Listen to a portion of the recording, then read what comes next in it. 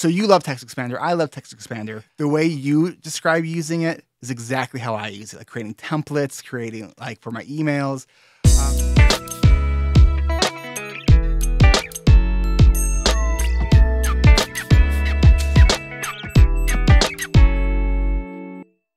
If you're like Text Expand, what is that? Text Expander is a way to program your computer to do the work for you of writing words.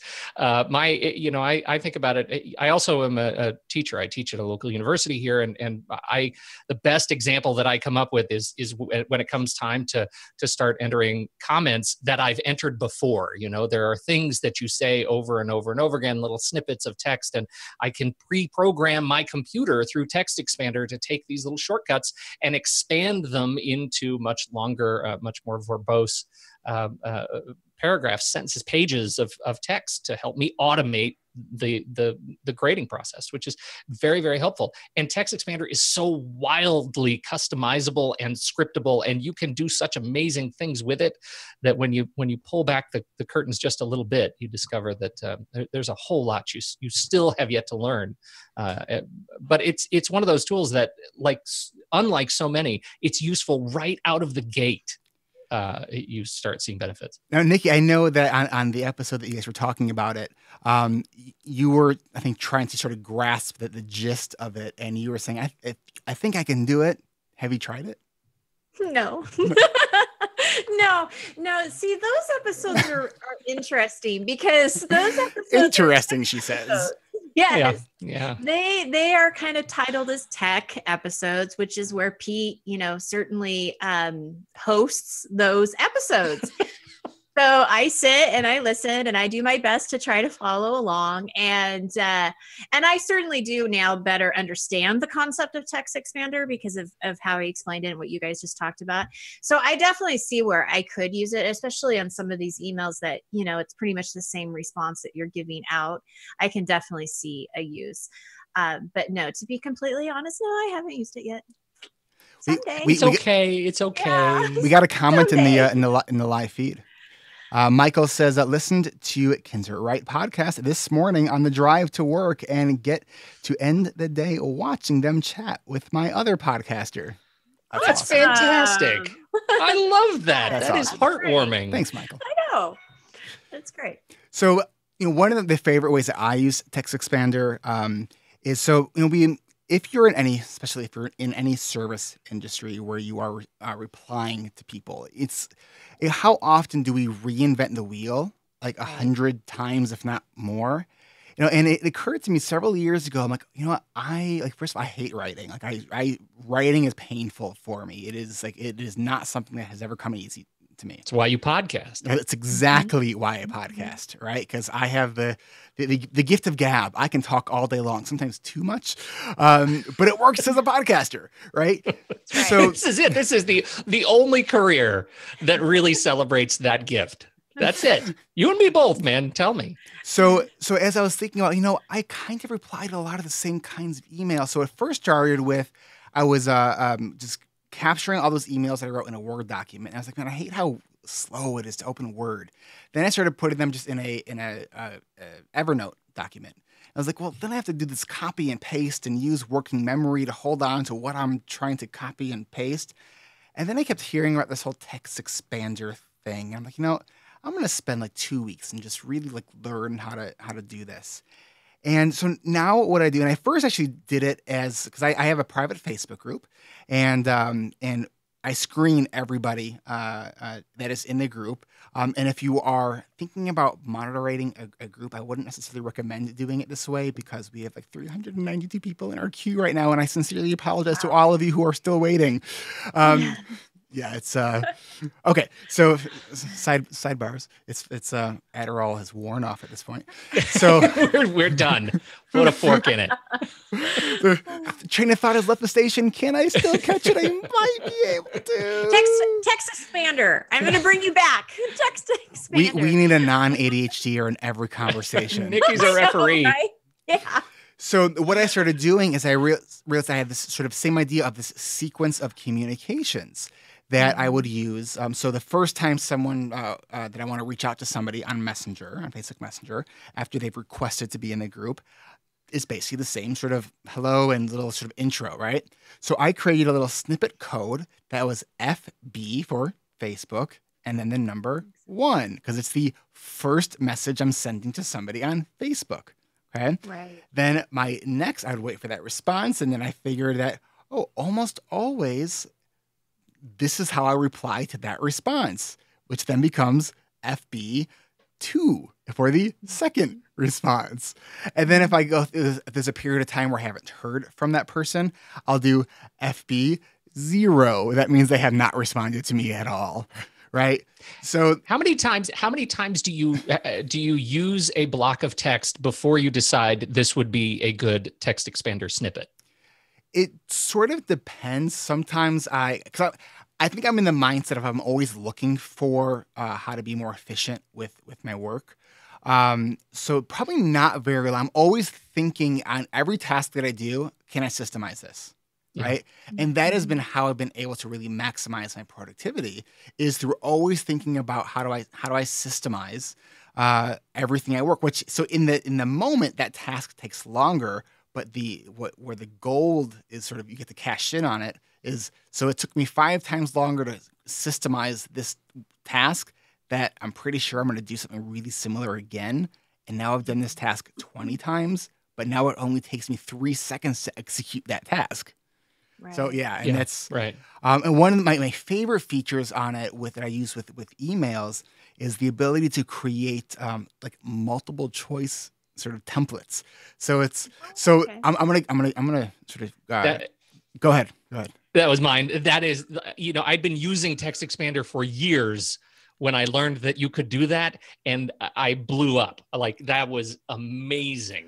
So what I'll do is you look kind of red right now because of the red light behind you. I can change that. Yeah. I can change that on a dime. And for the people who are just listening on the podcast, Pete has this really cool color changing kind of hippie looking light that it's it changes colors. Yeah. Very beatnik. So the way I do it is I'll have an email response. It'll be dear, and then I'll put in insert short field, right? So I put a person's name. And then, right, thank you for your email regarding, right? And so then if it's let's say I get an email from a parent or it can be about yourself. So I'll create, every time I see another thing that could go there, I then go back and edit that text expander field. So it's like I create these drop-down menus all the time. It's like, so I do the hard thinking kind of once, and then each time I update that system. And it's just like my executive functioning is always saying, thank you, Eric, for thinking about doing this, because now I don't have to think so hard. That's totally. Right. I do the same thing. I mean, we did a whole show on this one. This was another one where I think where Nikki might have not liked me all that much. But it was I always like you, but you can tell I'm a lot more silent on those shows. I'm like, yeah. This was possibly my favorite tech episode, the digital episode that we've ever done, which was on adapting workflow to create automated checklists in the To-Do app. And that was another one that blew my mind because, when you're producing a podcast, there are a bunch of tasks that go in line with producing something. Wait, which one do you use? Well, I use To-Do. To-Do? Like number 2 DO, which is it's delightful, and I love supporting independent developers. I just love the whole idea. What, so you say it creates automated? Well, so are you familiar with workflow on the iPad? You know what? I couldn't get it to work, and I didn't persist. But that was my look of shame. I know. Look of shame. It's okay. This is a shame-free zone. ADHD reWired is a shame-free place. We're a little sensitive to the shame. Here. All right. No shame. Guilt me into it. That's fine. But no guilt. shame. Yeah, there's a look of guilt. I'll take that. Because there was an app that I used to use and became a power user on it called Launchpad, where it's these macros where you can sort of control all these different things externally from your iPad. It was amazing. And then my iPad stopped talking to my computer, and I could not get the fix, and it was so frustrating. Oh, that's frustrating. I'm trying to get better at workflow. I have a number of workflows. It's an app that allows you to script across applications on the iPad. And for me, when you have, say I have a podcast and I know it's going to take me 25 tasks, and every time I produce an episode, it's the same 25 tasks. I have to know where I am in the process on each show, and I can hit with a button. I can hit this, workflow button, and it just says, okay, what's the title of the show? I type that in. What date is the show going to go live? And I enter that, and I hit go, and it enters all 25 tasks, and it does it like backdating from the date the show has to go live. So I know that I need to prepare the Google Docs rundown 7 days before that show goes live.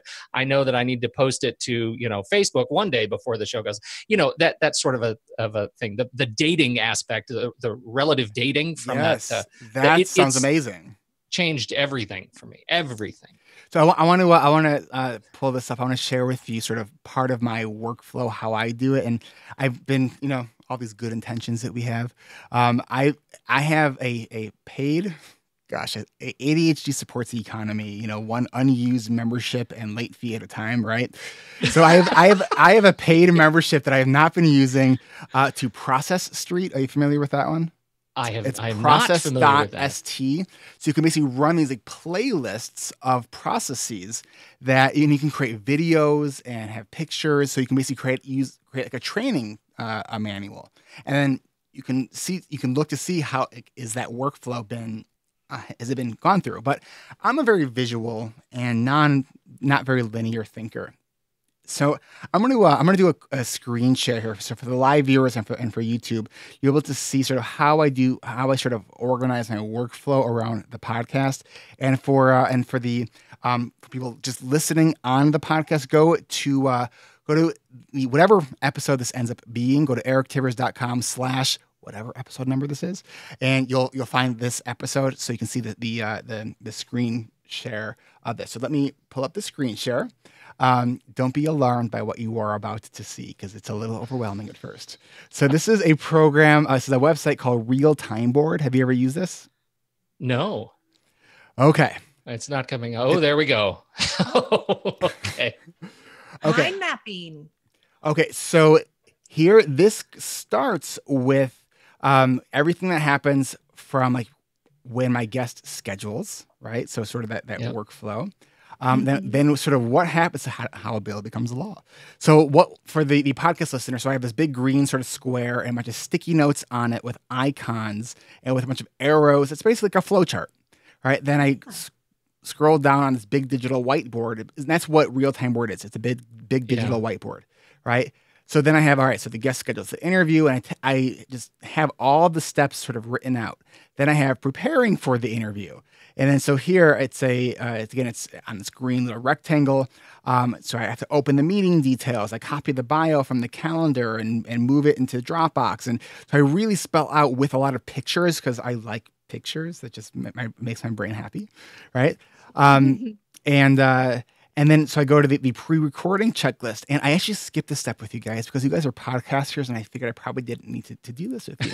So hopefully I'm going to have no regrets.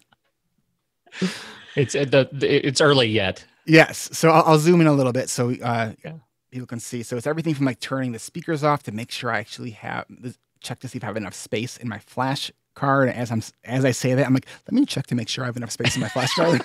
Right. So all these different things, I didn't explain what happens if there was an issue with something needs to be interrupted.